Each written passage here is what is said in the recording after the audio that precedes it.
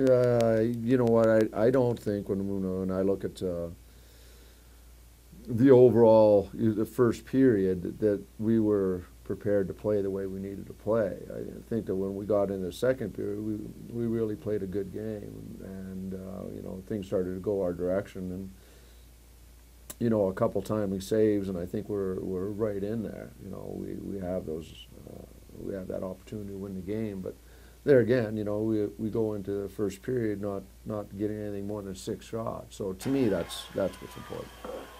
You know, when he waved that one off, he insisted that our player could have stopped before he ran into the goaltender, and obviously we're able to see it again on the tape, and the player was carried into the goaltender, so it shouldn't have been incidental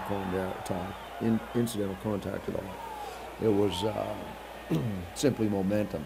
Their player carried our player into the goalie, and it had nothing to do with our player at all. So, you know, and we had a 5-on-3 where we hit the post. You know, woulda, shoulda, coulda. That doesn't matter. You have to make it happen.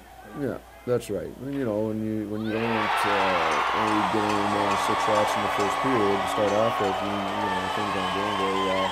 And so, I mean, the good news is we adjusted and played better second period and created some pretty good opportunities, I thought. As we've talked about before, a good penalty plan starts with good goaltending. I thought the goaltender made some great saves when we were on the power play. Yeah, no, you know, if I'm going to look at the physical aspect of the game, I thought that we really delivered the goals. We had some very good hits out there.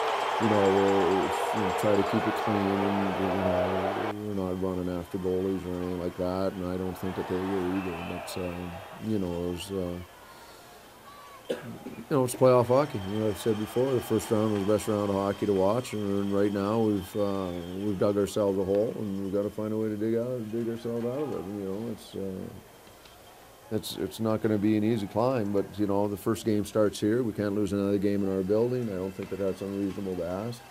I think going into their building, understanding the fact that we've already won one game, we can go in there and win another one, and then when you get to the seventh game, you can flip a coin. I truly believe that.